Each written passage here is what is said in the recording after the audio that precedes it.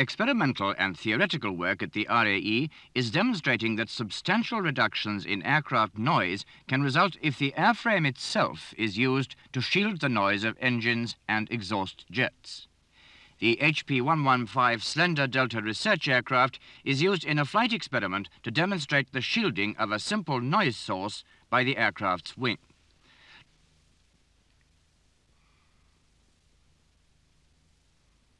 Two noise generators are fitted on the aircraft's centerline, one mounted above the wing and one below it.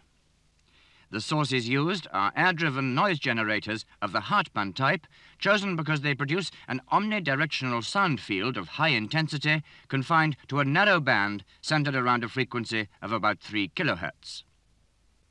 The tone produced by the noise generators is therefore easily distinguishable from engine noise. In this case, the difference in level is about 10 to 12 decibels.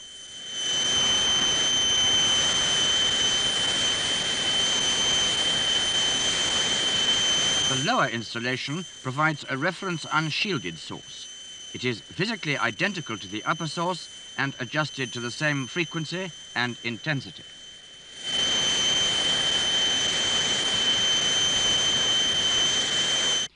The noise generators are driven by high-pressure air bled from the engine and may be operated alternately by the pilot by means of the cockpit control shown here.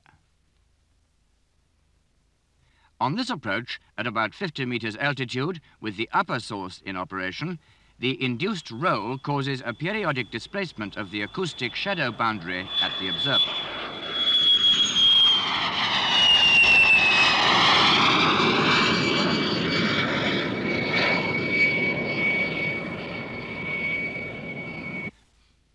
The lower source is now in operation, so no shielding effect is observed.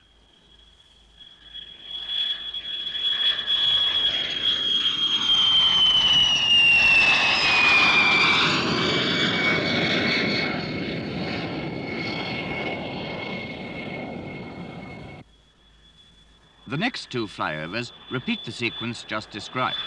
First, upper source.